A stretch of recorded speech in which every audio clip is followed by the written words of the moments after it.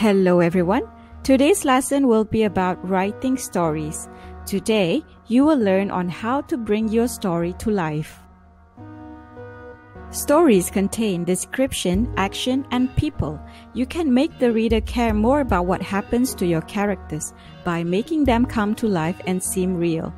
Two ways to do this are by writing what they say or think and by describing how they feel.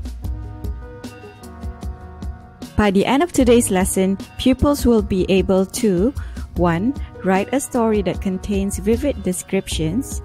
2. Use suitable verbs, adverbs, and adjectives in your stories.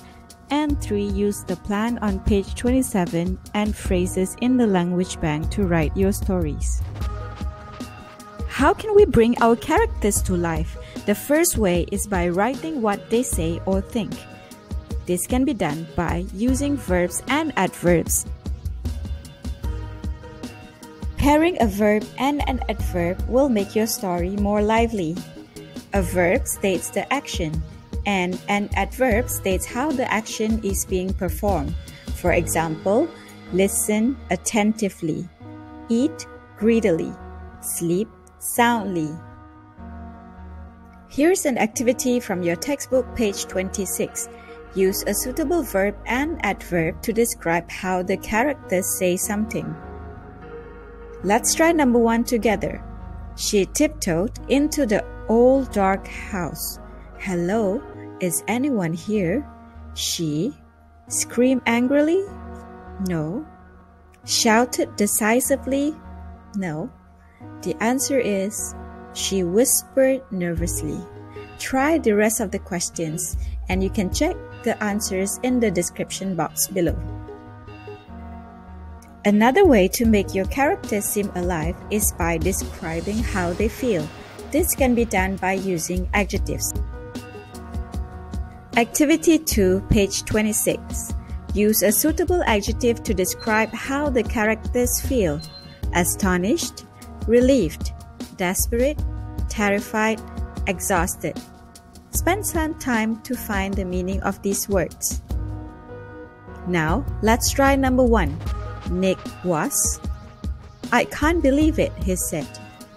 The answer is Nick was astonished, meaning greatly surprised. For number 2, 3, 4, and 5, it's your turn to try. Good luck! The third way of making your stories lifelike is by using the 5 senses. The sense of sight, hearing, smell, taste, and touch.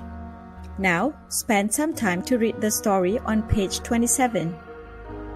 As you can see, the writer used all kinds of senses like the sense of sight, smell, touch, hearing, and even taste. Activity 6. Imagine you are on a beach in the summer. Discuss each of the 5 senses. Write down some sentences using any of the 5 senses of your choice.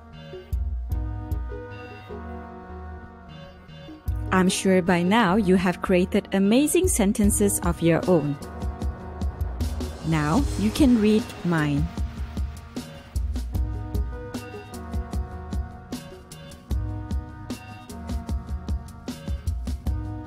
This is a suggestion on how you can plan your story and structure your essay. For paragraph 1, it's where you set the scene and explain the given sentence. It's normally given in the question. For paragraph 2 and 3, you give more actions and descriptions about your story. And for paragraph 4, you end your story. However, this totally depends on the length of your story. You can have more body paragraphs if you plan to write longer. Read this question. We are looking for stories for our magazine. Your story must begin with this sentence. Anne knocked on the door of the house. She was determined to find out who lived there. Your story must include an old woman and a surprise. Spend some time to read the whole story. Let's look at what you need to do. First, you have to explain the situation. This can be done in the first paragraph. Next, you have to make sure that you fulfill the task requirement in the question, where you have to write about an old woman and a surprise. Next, you also have to use a lot of feeling words. It could be adjectives and adverbs, like determined, nervously, hopefully, in panic, astonished, and happy.